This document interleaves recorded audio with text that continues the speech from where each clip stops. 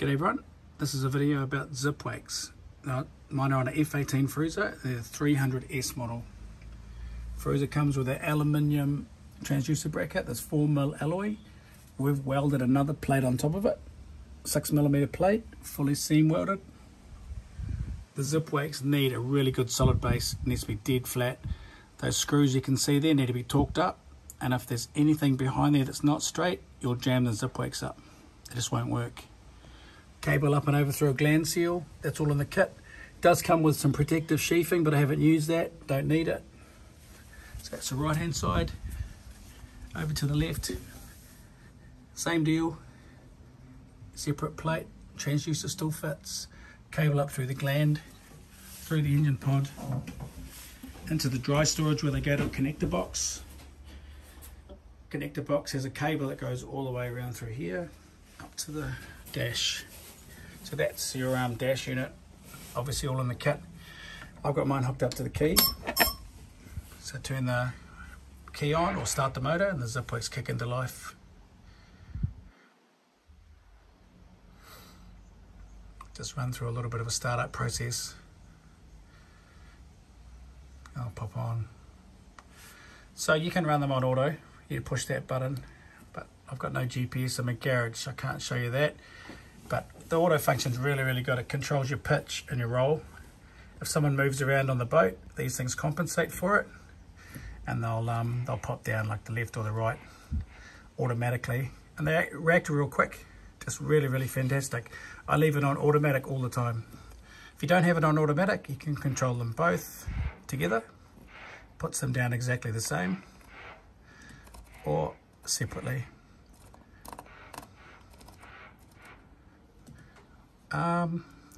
Menu. This is really cool. So auto setup, auto pitch curve. So that's the pitch curve that you set to get your boat up on the plane.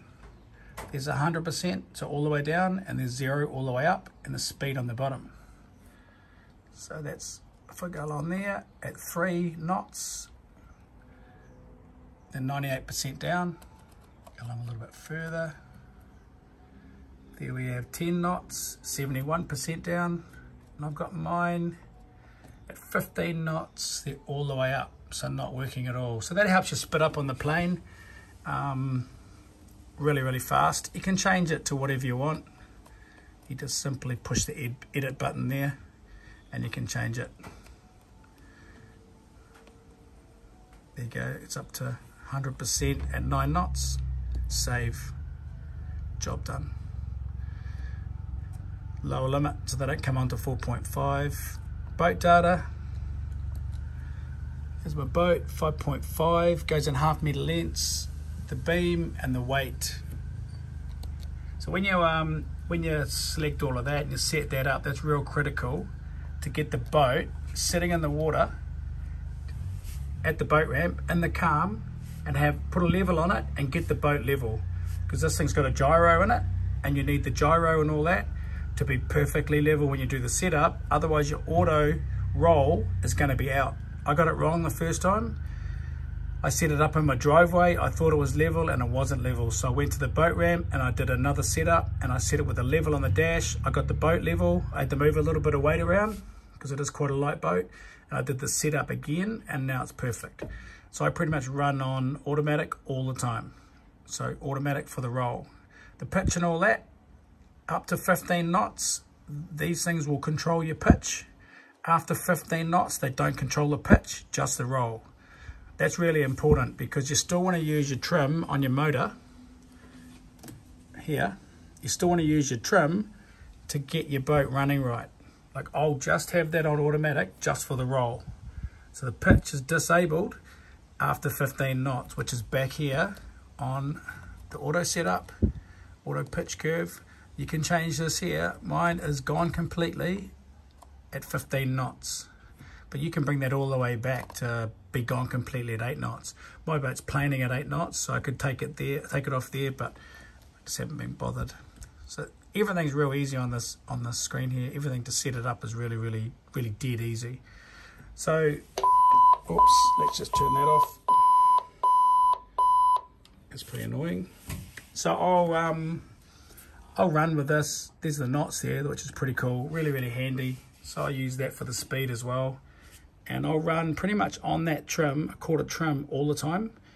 I don't even trim it in to turn. I've got my motor set quite high. If I go up a little bit further on a turn sharp, it'll motor pops out of the water. But on auto, when you turn, the zip brakes come down to assist you turning. So if you turn hard to the right, that one actually goes down to give you a little bit of tilt. Really fantastic.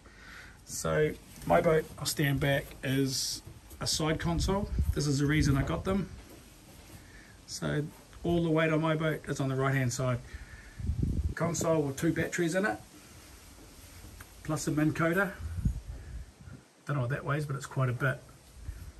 Chili bin seat is there too, so you fill that with ice and fish, and all the weight's on the side. So if I'm by myself with all this weight here, that's why I've got the Zipwax, and they even the boat out perfectly.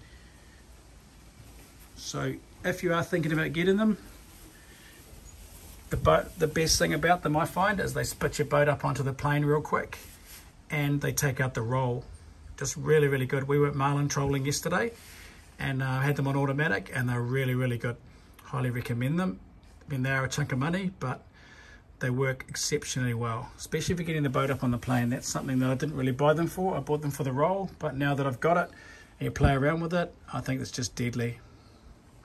Any questions, feel free to ask, and don't forget to subscribe to my channel. Thanks for watching.